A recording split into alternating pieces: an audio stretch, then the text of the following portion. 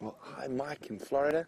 Mike says he was literally about to tweet that he misses the quarantine male leopard. Well, there we go, Mike. Especially for you on this sunrise safari, we have quarantine.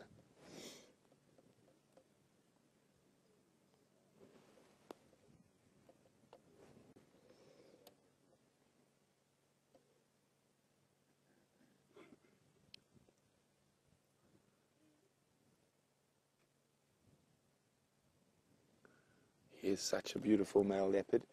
He's just over 4 years old now. So another year or two before he's really big enough to start challenging for his own territory. At the moment, he's what we refer to as a dispersal male leopard. So what that means is he's been pushed out of his natal territory and he sort of jigs and jags trying to avoid the dominant male leopards in the area.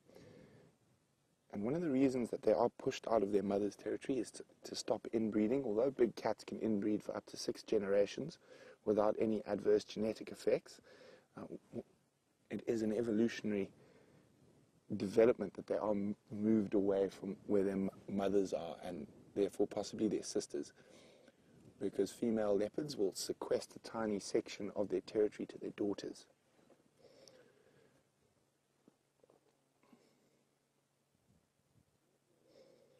Now he's moved probably 10 or 15 kilometers from his natal territory, but in some cases dispersal male leopards have been recorded moving over 400 kilometers from where they were born. Oh, getting comfy.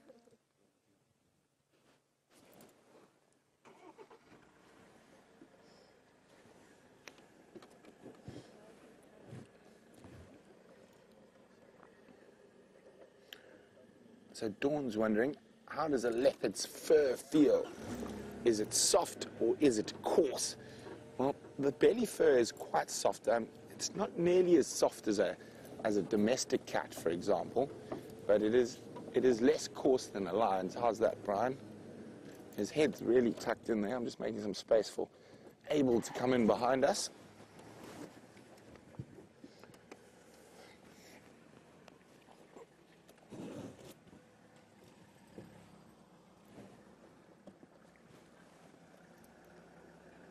Now, of course, you don't really want to stroke a leopard to feel its fur. Even though they look so pretty and clean, they are not. Lots of ticks, ectoparasites, mites, and also a very strong possibility of getting tapeworms, liver flukes. So if you ever do handle a leopard, it's always best to wear gloves. And so the wind is coming from the south, which is from behind that termite mound. So he's got that little ridge there that's protecting him from the wind. Nice little warm spot.